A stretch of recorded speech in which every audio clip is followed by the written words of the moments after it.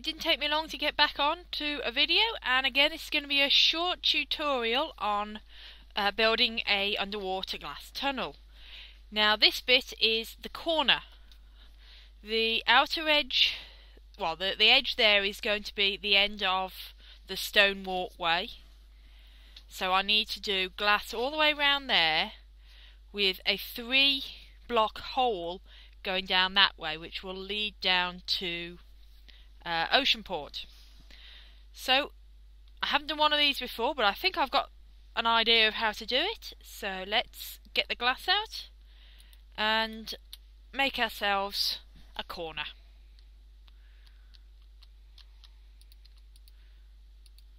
Again, we're just going to do the same.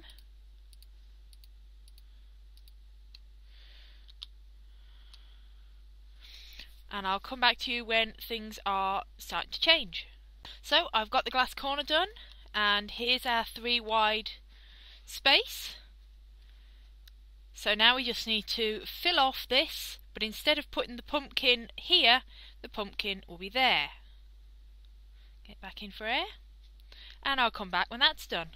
So we're all filled up with gravel, and it's time to remove it. I will remove through here first to show you that the pumpkin has been moved over. So instead of it being there, it's now over here, which is the centre of the tunnel this way. I'll just get rid of the rest of this gravel. That's all the gravel removed except for this, which is holding back the water. Now I can place signs here and it will stop the water, but obviously I can't place signs there. Now we do only need one way in and out, so this will do. We'll just move the signs over,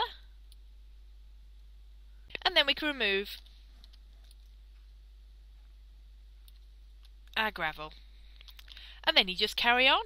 Once you've gotten the pathway on, you just carry on doing the glass and you're all set. Nothing changes, and you've now got a nice little new direction to go.